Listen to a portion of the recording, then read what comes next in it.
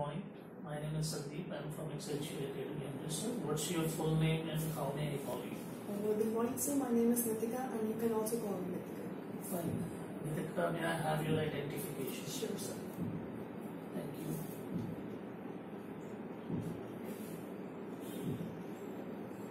Fine. Thank you. Let's start the questions. What do you like about living in India? Well, I like many things about living in India. Like here, people are very nice towards others, and they know how to communicate with their neighbors or with their own family. Like there are many differences between families, but then also they live together happily with each other. Fine. Can you tell me about your last holiday? Yes, in my last holidays, I went to Dharamshala with my whole family, and it was the most interesting holidays of my life because in these holidays, there is a theme that no family member took their cell phones with them, and they spent all time together with each other. Where would you like to travel in the future? In the future, I would like to travel to abroad with my family for holidays only, because it's my dream to go to abroad with my family and enjoy it with them. What do you plan to do in the future? As it's my dream to go to abroad for my higher studies, so I'm planning to go to abroad, and it's my mother dream also. How do you spend your free time? I spend my free time by listening music or reading books, and I read English books so that I can get a knowledge about this subject. Do you like to relax with others or by yourself? As I am an introvert person, so I like to relax on my own, with myself only, and I relax myself by listening soft music and or by watching television. Yes, you can cut. Here is paper.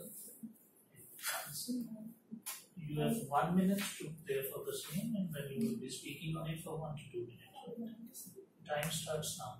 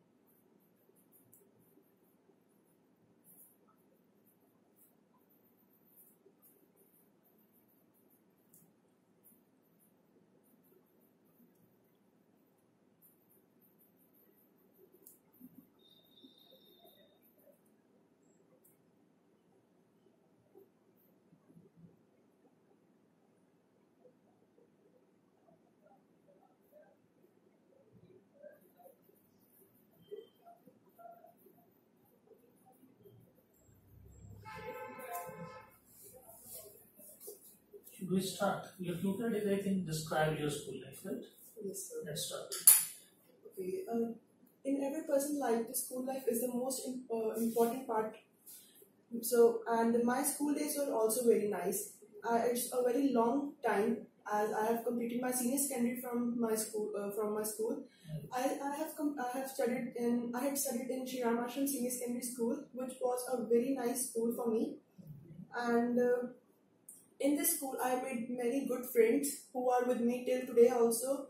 And that friends are very nice to me, and they always help me in my joys or sorrows. And I learned many subjects from this school. As from till 10th, I learned almost all the subjects. But after coming in my senior secondary, I prefer commerce stream because I have a great interest in accountancy and English. So with the help of my family, I preferred this course only. And the most interesting teachers for me in this school were my English teacher and my accountancy teacher, because they taught us really well, and I can understand teaching very easily, and both teacher helped me a lot in my studies. And instead of their own subjects, they taught me many good things about my environment and about a lot of things, that how we can maintain our environment and stay away from diseases. And